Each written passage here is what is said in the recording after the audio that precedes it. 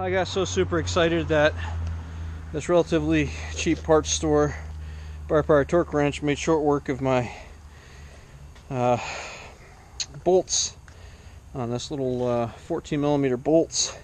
But I had to take a wrecking bar and a hammer. That thing was corroded on there. It was like welded on there. I had to work on it a good probably 5 minutes solid hammering hard.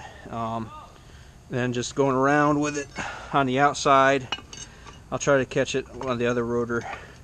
And then just going all the way around. And it was just corroded on there so hard.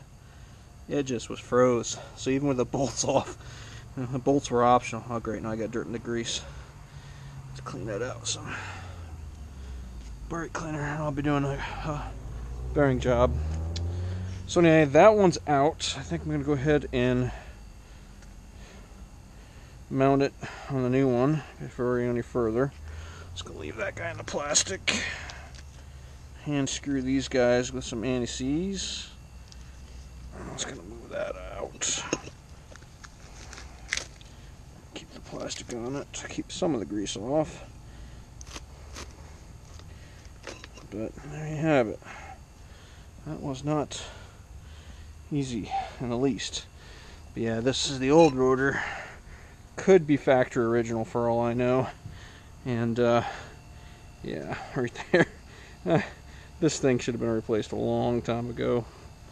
Looks like something off of an old farm tractor that's been sitting. Not my daily commuter for the last 20 years almost. 97. I got it in 2001. It's not quite 20 years. But yeah, that's going to be an anchor.